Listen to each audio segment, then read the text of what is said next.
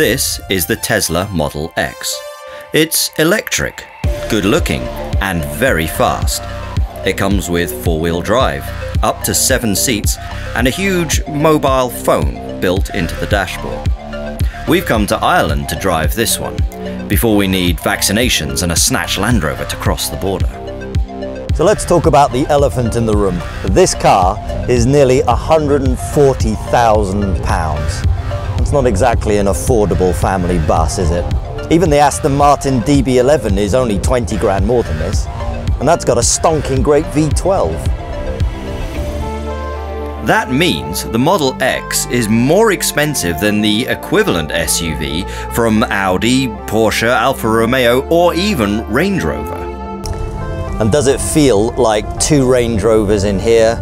Well, not really. There's another problem too. Charging. But we drove this for a couple of hours last night on the way to today's location, and then we had to spend 4.5 hours refilling the batteries. Yes, before you say it, I know Tesla are building superchargers left, right and centre, but out here, the only supercharger has 4 hooves and a small man sat on top. So, the Model X is very expensive, slow to fill up, and doesn't feel especially premium on the inside. Why on earth would you buy one? Well, for one, you can have your Tesla Model X with 762 horsepower. And that means you can do this.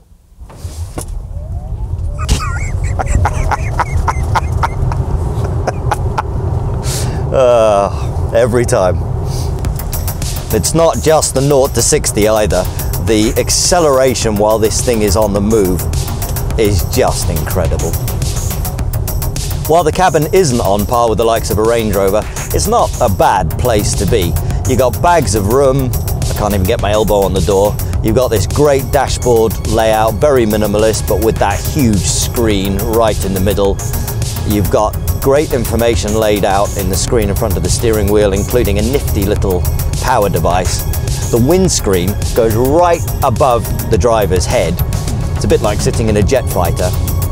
Not bad for an automotive startup which began by cutting an engine out of a Lotus Elise.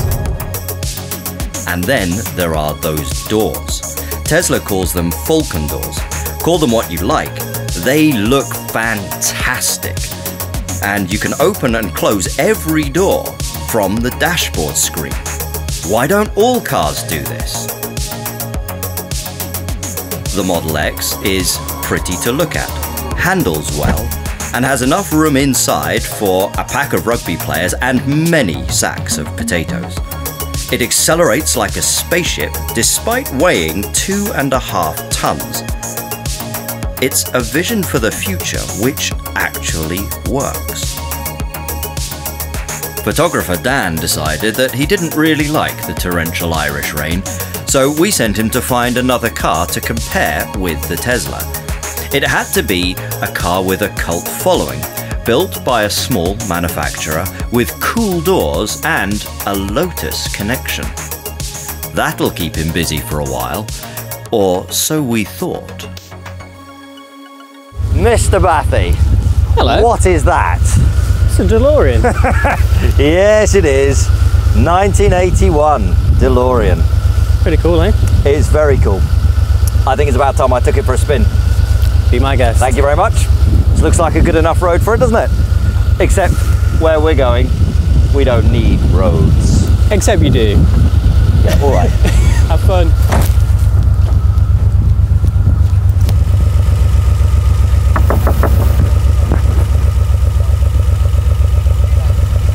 You reckon this will get to 88 miles an hour? No, I reckon I can. Well, let's give it a go. What you're looking at here is a 1981 DeLorean. It was built by the Irish and sold to Americans, with a British chassis, a French engine, and Italian styling.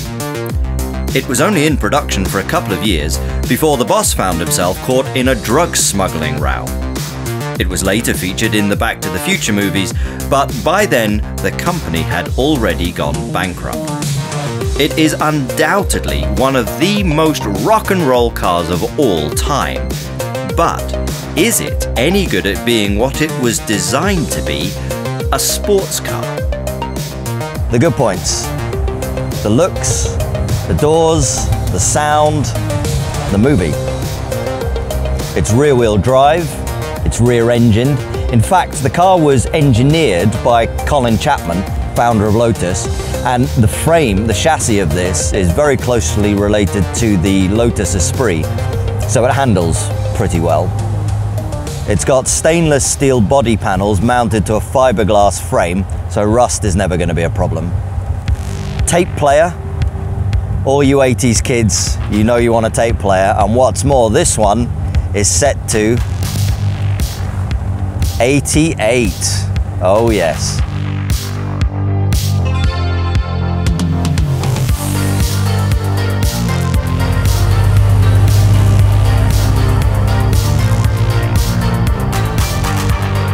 The bad points: it doesn't like going, it doesn't like stopping, the steering wheel's on the wrong side of the car.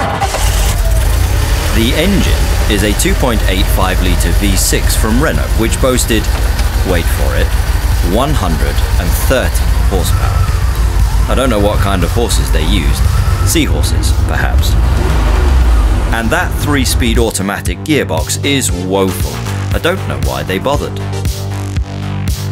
In fact, to show how slow it is, this is what happens when you put your foot down from a standing start.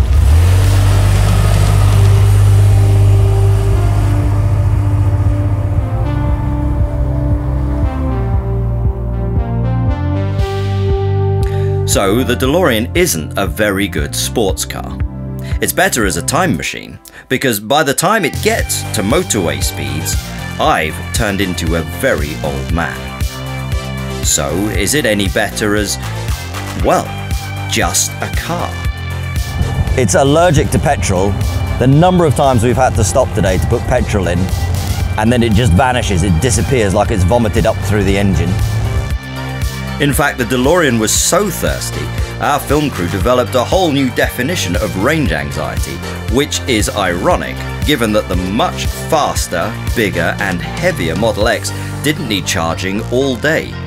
No wonder Doc Brown decided to power his DeLorean with plutonium. It would have been cheaper than using petrol.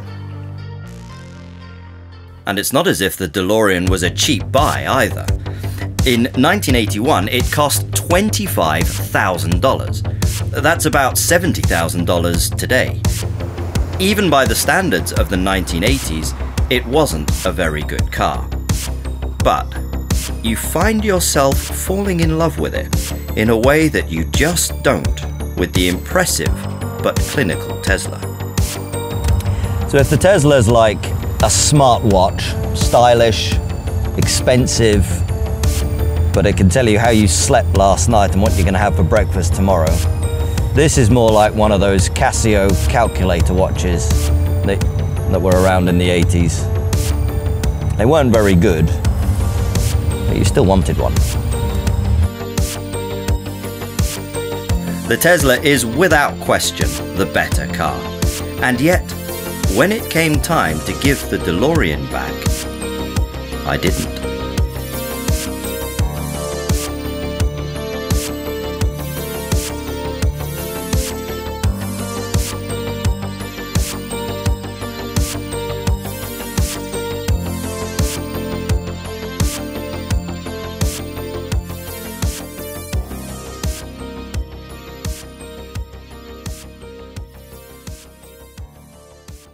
The only thing this thing doesn't have is a flux capacitor. Or should I say, an influx capacitor. We're here in beautiful Ireland in this lovely dry weather to drive a Tesla Model X. And a DeLorean. Let's make like a tree and get out of here.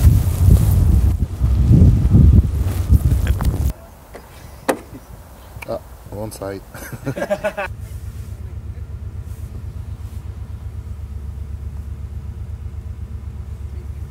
Thank you.